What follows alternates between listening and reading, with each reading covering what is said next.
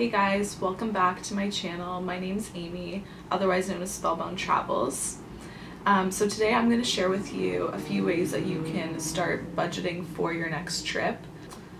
I always have people asking me how I can afford to travel so often, and really it just comes down to how I'm budgeting my money and how much I'm saving while I'm living at home. Today I'm going to be walking you through a few easy ways to start budgeting for your next trip so you can see more of the world for less. Make sure you stick around to the end of the video to grab a free resource that I'm going to be linking in the description below. It'll help you just budget for your next trip and get everything sorted. So let's get into it.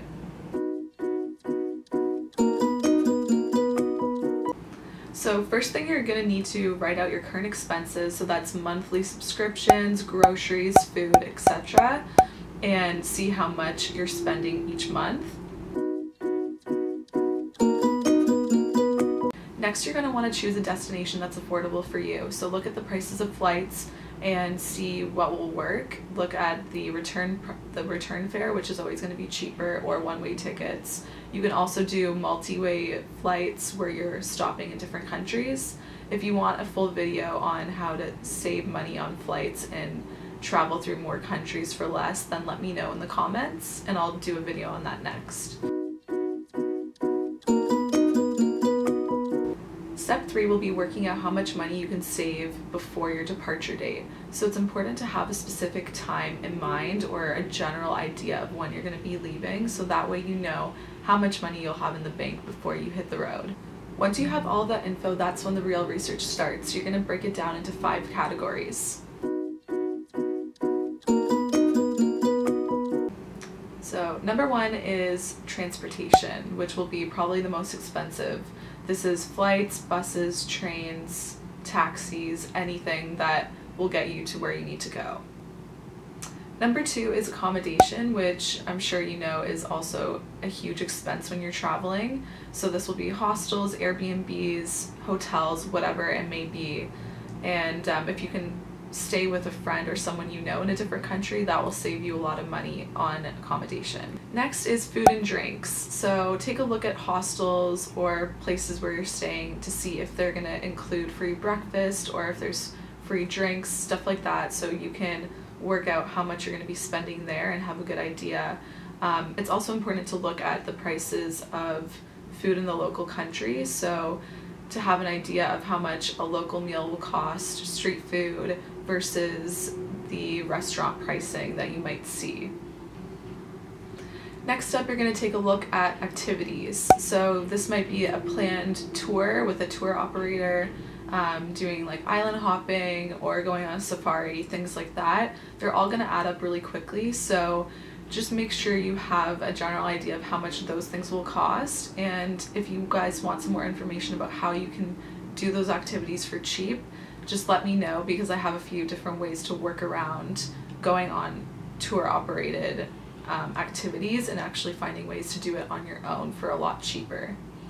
Lastly, you're just going to want to have a miscellaneous section. So in this section, you're going to account for things that might go wrong. So I usually keep about $1,000 put aside as a general rule of thumb after having a few things go wrong and not having enough money.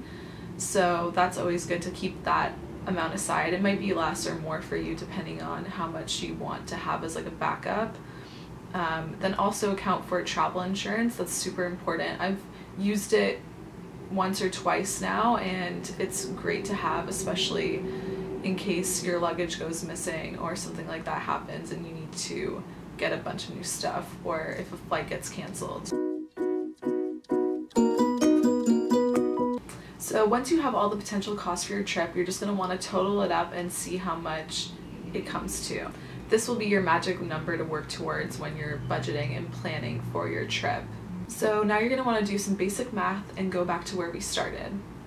See how much money you're going to have in the bank by the time you leave by subtracting your monthly expenses by how much money you're going to be making by the time you leave.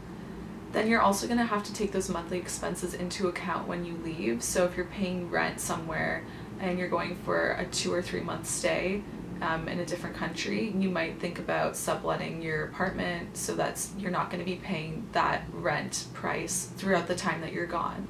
So that just about sums it up. I don't really have a super specific way of budgeting. I just kind of map it out that way, and I find that it always helps and works for me. You'll find when you do your research that backpacking and travel doesn't have to be super expensive. You can do it for quite cheap, and Southeast Asia is a great place to start if you're new to travel. I have so many itineraries for different countries in Asia if you want to start there and look at my blog for different locations and places that you can look to. If you're interested in seeing how I stay on top of a budget while I'm actually traveling, I'll make that into a new video. Just leave a comment below and let me know, because that will just be a whole new video and different topic to touch on.